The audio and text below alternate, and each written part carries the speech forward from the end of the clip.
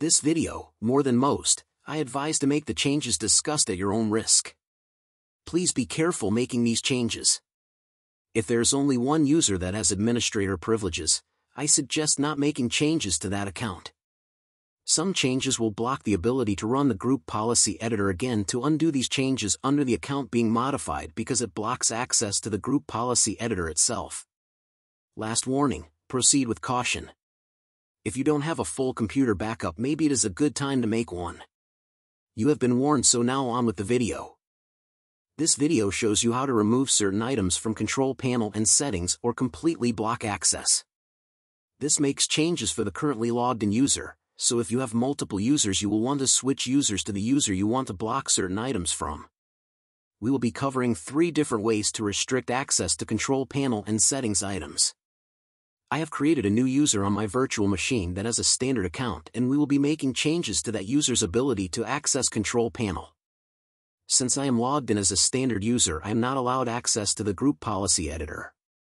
Sometimes you will be able to right-click and either run as administrator or run as a different user.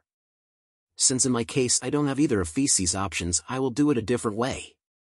I will bring up the Start menu and type CMD. You should see command prompt. We want to run this as an administrator. There are 3 ways to do this at this point. We can click on the Run as Administrator on the right. We can right-click the command prompt on the left, then choose Run as Administrator from the pop-up menu. Since I do most of this from the keyboard, I hold Ctrl+Shift then press Enter. Since we are logged in as a standard user, we need to provide the password to the administrator account and click Yes or press Enter. You should now have a command prompt. It might be in the background like mine is. Just click on it to bring it into focus. Now to launch the group policy editor, type gpedit and press Enter. This loaded the group policy editor with full access. I have gone ahead and made the group policy editor full screen, and have pre-widened my columns. Everything we will be covering in the 3 ways to limit control panel features will all be in the same section.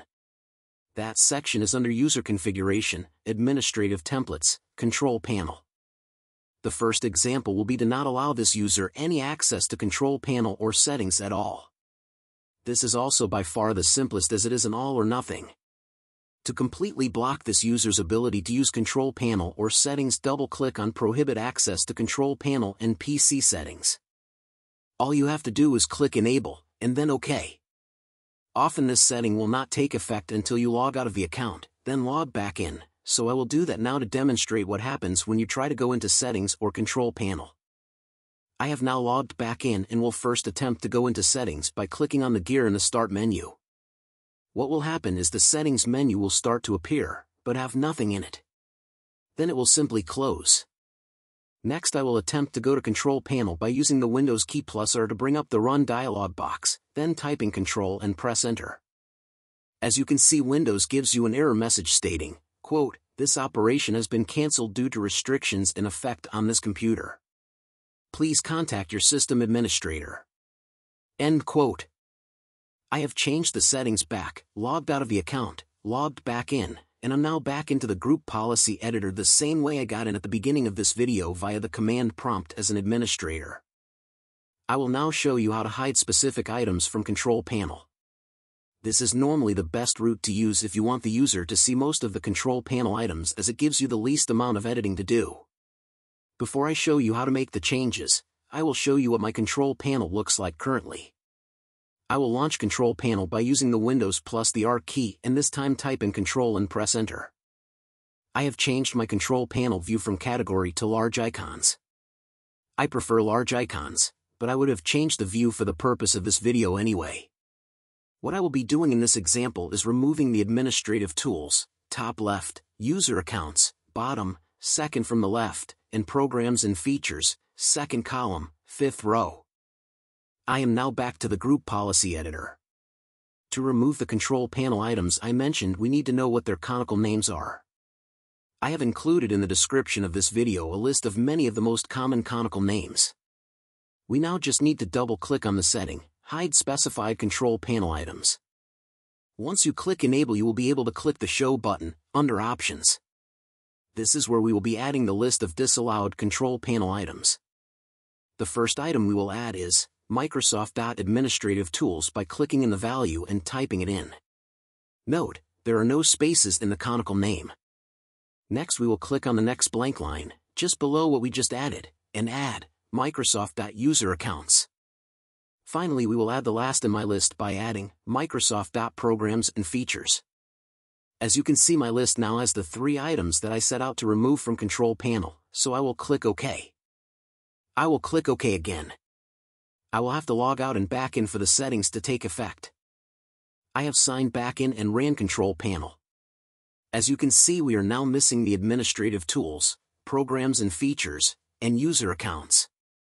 This slide simply shows the way Control Panel looked at the top, with the way it looks now at the bottom. I have circled the missing items in red. Again, I have set everything back to the way it was, sign out then back into Windows. I have already loaded the Group Policy Editor and will now show how to tell Windows to just show specific Control Panel items, hiding the rest. Before I do, I will bring up Control Panel to show that it is currently back to normal. Now I will double-click on Show Only Specific Control Panel Items. This will work similar to the same way that Hide Specified Control Panel Items did, but in reverse. Showing only the conical items we add to the list. Again, I will enable the setting, then click the Show button under Options. I will put 3 items in the list. Again, we click the blank square under Value. For this example, the first item I am going to add is the Ease of Access Center. For that, I type Microsoft.EaseOfAccessCenter and click OK.